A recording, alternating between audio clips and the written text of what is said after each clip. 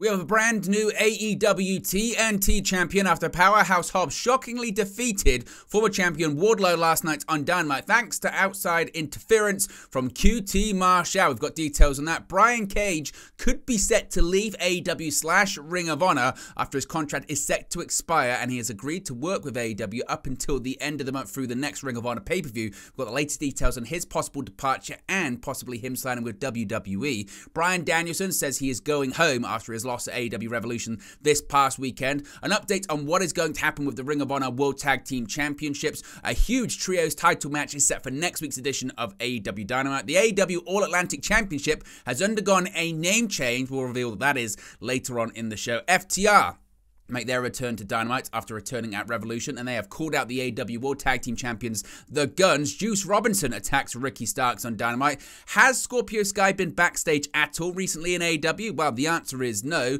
Ruby Soho explains her heel turn at AEW Revolution. Commander opens up on possible interest from AEW and WWE after his Dynamite debut a couple of weeks ago.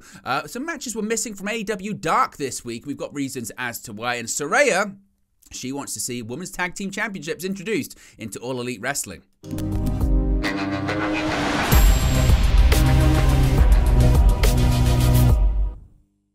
Hey guys, welcome back to Wrestling News 365. Hope everyone is doing very well. As always, there are plenty of news stories to get into in the world of All Elite Wrestling. We have to start off talking about the brand new TNT champion, Powerhouse Hobbs. Yes, the TNT Championship continues to be passed around like a hot potato, even though that allegedly was the plan.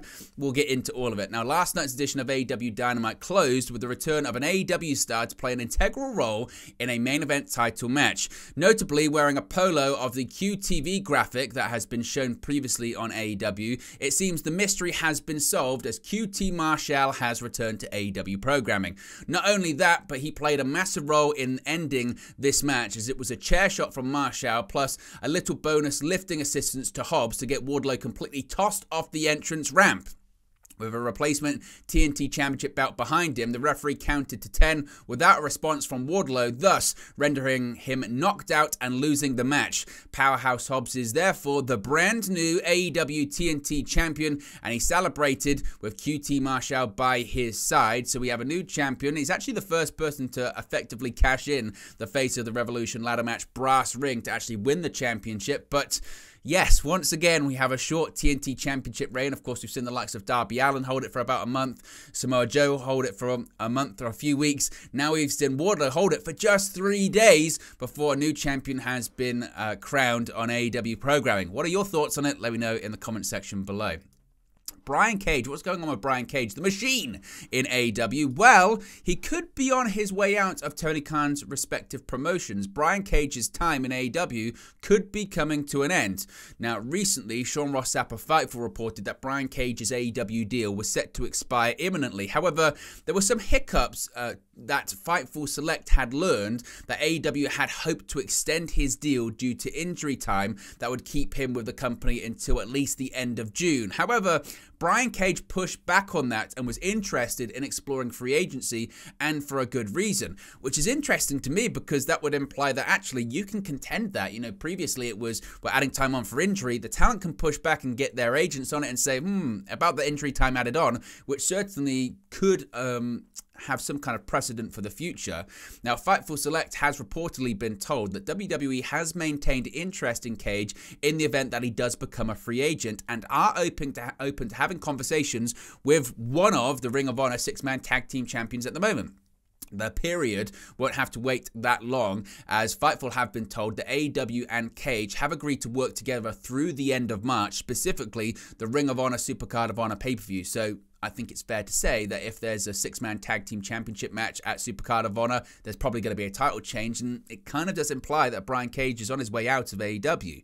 Now, Fightful have been told that some of the time that was supposed to be added to Cage's contract is actually because Cage was signed while injured after leaving Impact Wrestling years ago.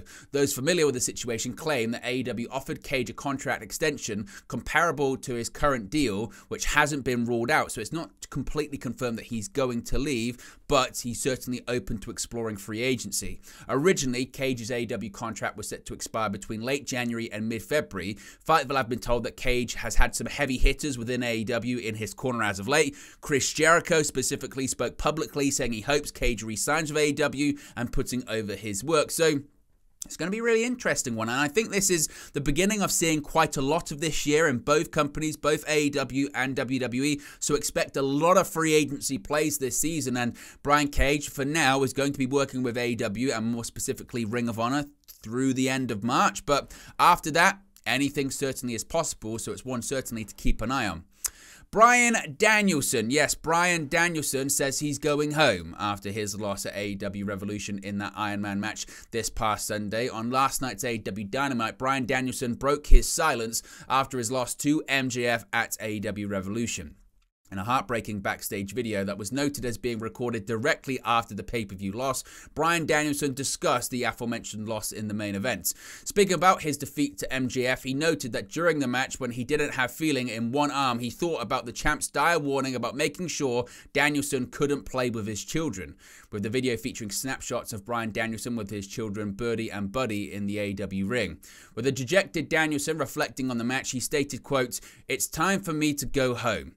And how long he's going to go home for, if he's going to be coming back, we'll have to wait and see. Of course, Danielson did sign a multi-year deal with AEW, so I don't think it's a case of him never returning to AEW. But as for when he's going to be next on AEW programming, who knows? Your guess is as good as mine.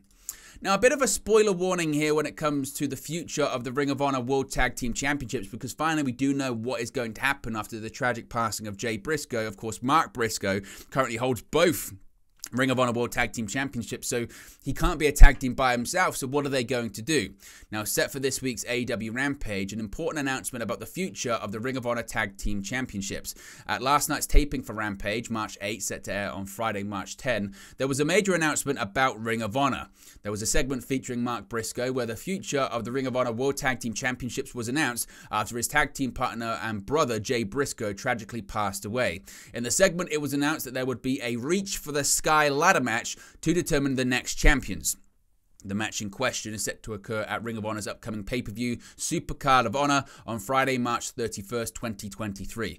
Also, the first team that was announced for the match is the Lucha Brothers. Now, of course, if we get any more information as to other tag teams that are going to be added to this match, we'll let you know. Of course, after Rampage airs on Friday, we'll have more details, more context about it, but that is the plan. Mark Briscoe, I guess, will not be a Ring of Honor World Tag Team Champion much longer, and it is going to be decided in a ladder match at the upcoming pay-per-view.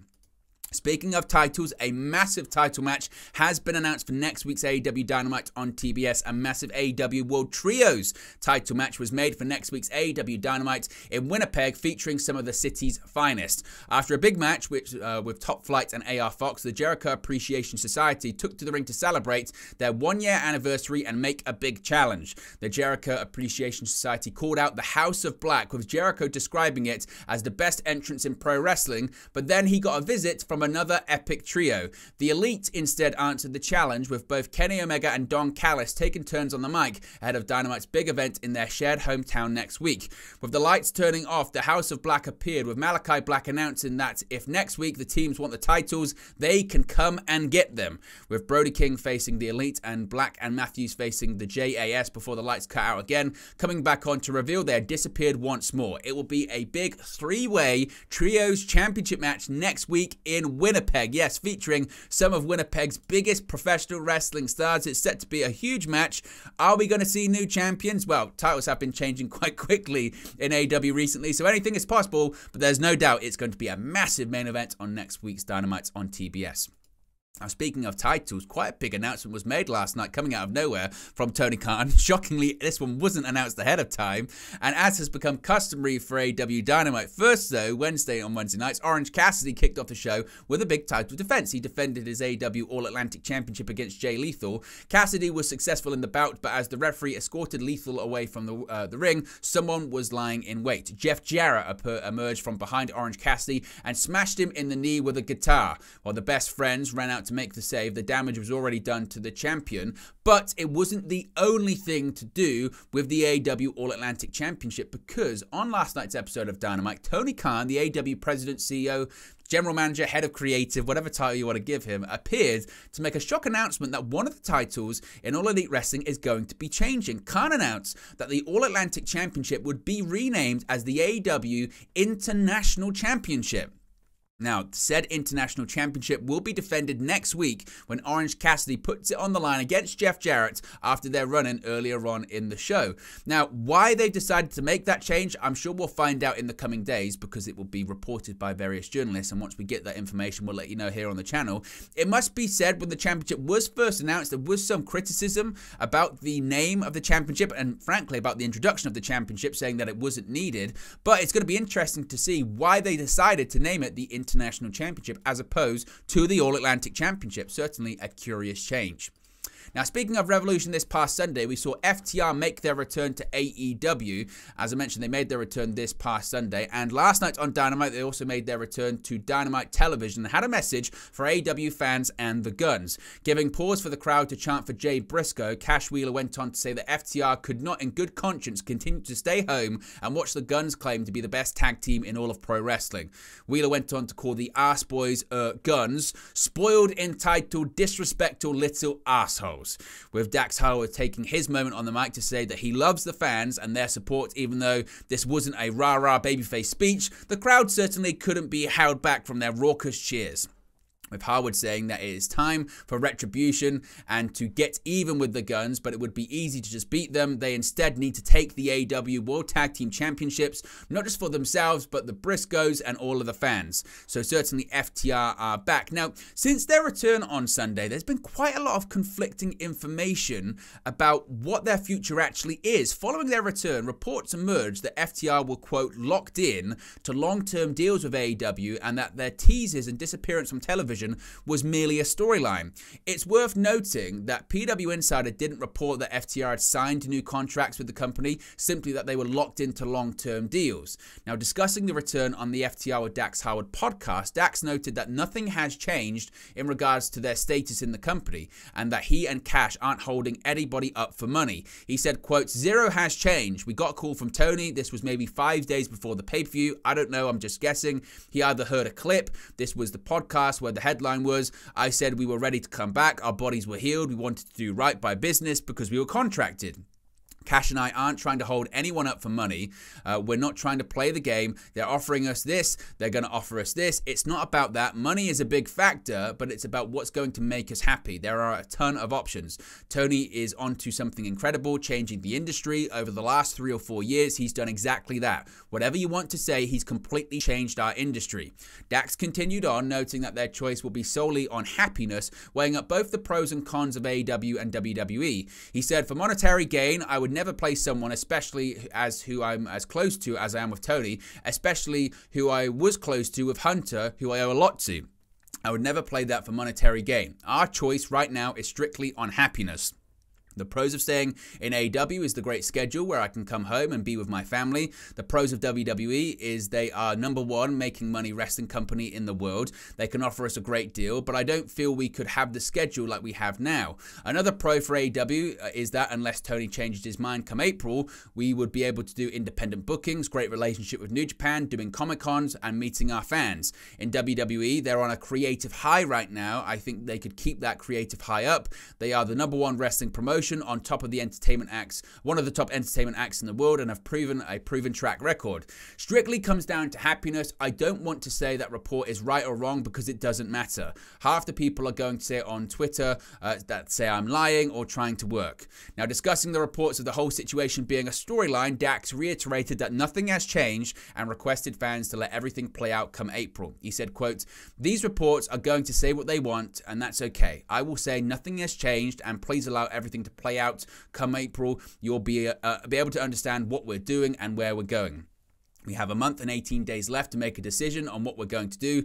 I'm not in any kind of peril as far as getting ourselves into trouble." So, according to Dax Harwood, nothing's changed when it comes to FTR and their future. Now, keeping with Dynamite last night, Ricky Starks was coming off the back of a huge victory on Sunday, but now he's got a new rivalry, and the Bullet Club has once again invaded All Elite Wrestling. On Wednesday night's edition of Dynamite, Ricky Starks, fresh off his victory over Chris Jericho at Revolution, addressed fans essentially saying that his future is unclear. Much like current AEW World Champion MJF, Starks hinted that he doesn't know where he could be going next. At that moment, the Bullet Club logo appeared on the entrance stage, and Juice Robinson appeared, blindsiding the former FTW champion, driving him face first into the canvas. This could mean a feud in AEW with Robinson and Bullet Club, or it could even mean a trip to Japan for Absolute. Starks previously wrestled in Japan for the DDT promotion. AEW and New Japan Pro Wrestling are set to hold a follow-up to their popular Forbidden Door pay-per-view in June of this year.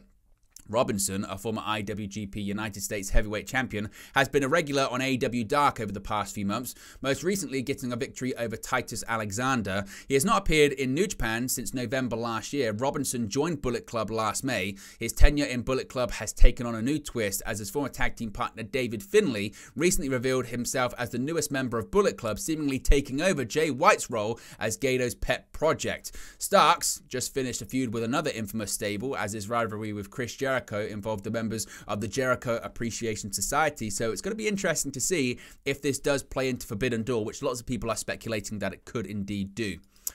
Scorpio Sky, we haven't seen him in months, and neither has a lot of people in AEW, to be honest with you. Now, former AEW TNT champion Scorpio Sky has a lot of AEW fans talking at the moment. Scorpio took to Twitter amid the ongoing discourse regarding MJF's controversial spot from Sunday's Revolution event. Of course, that's where MJF took a fan's beverage during the match, throwing it in the face of her child, which has caused a lot of debate online. Scorpio had his opinion, claiming that those defending the spot gave off small dick energy. Many people questioned why Sky would say this online when he works for the same company as MJF and shares a locker room with the AEW World Champion. As per Sean Ross Sapp of Fightful Select, Scorpio hasn't been at AEW shows in months, with him scarcely being seen at shows since he lost the TNT Championship to Wardlow last year. Sky was taken out of action with an injury shortly after he lost the championship to Wardlow, with him not returning to television since. He is reportedly cleared to return to action, but is awaiting creative pitches from the company. Most recently, he was backstage at a wrestling event, but just not an AEW one. It was an Impact Wrestling event for a recent pay-per-view, a recent Impact Plus exclusive. So it's curious what's going to happen, certainly, with him. Now, Ruby Soho turned heel, didn't she, at Revolution this past weekend, and she has explained her reasons as to why. She railed against AEW fans and fat, neck-bearded, mouth-breathing trolls in a fiery interview segment on last night's Dynamite. In a scathing interview segment, Ruby Soho spoke to Renee Paquette in the ring about her alliance with Saraya and Toni Storm coming out of AEW Revolution. After the AEW Women's Championship match, when Soho clearly aligned with the duo, Soho took the mic to give her rationale. In a stunning oratory exhibition, Ruby Soho held nothing back as she detailed her time thus far in AEW, as well as that of Toni Storm and Saraya. While Soho noted that AEW fans clearly were against her after she beat their fan favourite Chris Statlander, she saved her harshest words for discussing the return of Saraya, reminding notoriously fickle pro wrestling fans that they had begged Saraya to return from retirement, but then it takes a minute to begin tearing her down upon her return. And in the case there were any doubts, she hit the You People promo hat-trick by also calling the fans fan and neck-bearded trolls. Ruby then had a match against a homegrown baby, Soho's words, Sky Blue, from which she eventually emerged victorious. After the match, Saraya and Toni were going to spray paint on Sky Blue, but instead outran Soho's former tag team partner, Willow Nightingale. Instead of having a change of heart, she stood by as the pair also attacked Nightingale as the segment ended after they spray painted a big L on both Sky Blue and Willow Nightingale. So certainly the heel faction in AEW in the women's division continues to grow. Now, Commander certainly impressed a lot of people with his AEW debut in the face of the Revolution ladder match last week on Dynamite. And following this breakout effort, Dave Meltzer reported in the Wrestling Observer newsletter that the 24-year-old was also on WWE's radar. In a new interview with Sports Illustrated, Commander said he is humbled by the interest he is receiving from major wrestling companies in the United States. He stated, quote, "It's very humbling to hear that people want to know where I'm going next. That is a huge honor to be spoken about in such a manner. I came from nothing. I had absolutely absolutely nothing. I did this because it's what I love to do. Now, SI.com indicated that WWE has already reached out to the Luchador before his appearance on last Wednesday's AEW Dynamite. In the Wrestling Observer newsletter, Meltzer reported that Commander is actually currently under contract with the Chaos promotion in Mexico, and it's currently unclear how this would impact his ability to sign elsewhere. If we get any more updates on his status, we'll of course let you know. Now, AEW Dark this week caught a few people by surprise because certain matches that were advertised just didn't end up happening. Now, after being confused by her match with Diamante not making the final edit of this week's Dark, former AEW Women's World Champion Riho took to Twitter to assure her fans that the match will likely be airing next week, saying, quote, "I'm sorry if you've been looking forward to me versus Diamante's match," Riho wrote, "but I think it'll be aired next week or something, so please wait patiently." Rio and Diamante's match, taped during the late February tapings of Dark at Universal Studios, was advertised for this week's episode but ended up not making the final edit. In fact, 5 advertised matches were absent from the final cut of this week's episode of the YouTube exclusive program, an unusually high number of cut matches. And the reason why? I don't know, because there's not really an issue when it comes to time constraints. They're not usually an issue of AEW Dark. It's had run times vary from 40 minutes to over 90 minutes. Now, Riho returned to AEW in October after a 5-month absence, having since made appearances on Dynamite and Rampage. Diamante has been a stalwart of AEW Dark and Dark Elevation since first wrestling for the company in January of 2020 and recently challenged Jade Cargill for the TBS Championship at AEW Grand Slam. So I guess the match will probably arrive next week, maybe on AEW Dark. Finally, speaking of the women's division, Saraya, we spoke about Saraya earlier. She wants to see it expanded. She wants to see specifically AEW Women's Tag Team Championships. Now, of course, one of the most constant and consistent criticisms of All Elite Wrestling is the lack of screen time for the women's division, despite touting one of the most stacked rosters in the business. In general, whilst an overstuffed AEW Dark or Dark Elevation card may feature a number of female competitors on YouTube, the promotion's flagship broadcast, Dynamite on TBS, will usually feature one women's match per week. But Saraya seems to have a solution to highlight more of the company's talented performers: Women's Tag Team Championships. In a response to AEW's tweet celebrating International Women's Day, the inaugural NXT Women's Champion suggested that the perfect way to celebrate would be to bring in women's tag titles. A fan replied by saying women barely get one match on AEW TV, but Saraya argued that the addition of these titles would be a solution to the problem. Quote, "That would open the door for more matches," she responded. "We are fortunate enough to have a lot of great women's wrestlers on our roster that could be used in a tag division." Now, this isn't the first time that Saraya has advocated for a change in the AEW Women's Division. When she first arrived last September, that was her entire motivation for signing with the company. Shortly after that, she suggested tag bouts. Quote, "I don't think we should load wrestling with a ton of championships, but there is space for a women's tag division too," Saraya said previously. "There are a lot of women we have backstage that are not on the show, and that could give them an opportunity." Now, with all partnerships forming in AEW with the likes of Saraya, Toni Storm, and Ruby Soho, maybe this is a possibility, but frankly, you don't need championships to feature talent on programming, and I've said this a million times. What you need is the want to do it. If you want to feature the women on television, you can do just that. Ratings be damned. They can go down a little bit, but it's a chicken and egg scenario. You might not have the ratings initially, but you have to give your audience a reason to care. And frankly, Tony Khan and AEW hasn't really given the audience a reason to care enough for the ratings to really shoot up. It was the same with WWE. When they really started transitioning to featuring women's wrestling more on the WWE main roster, ratings went down for a bit, and people went into the segments initially, but they gave the audience a reason to care. That's the situation, in my opinion.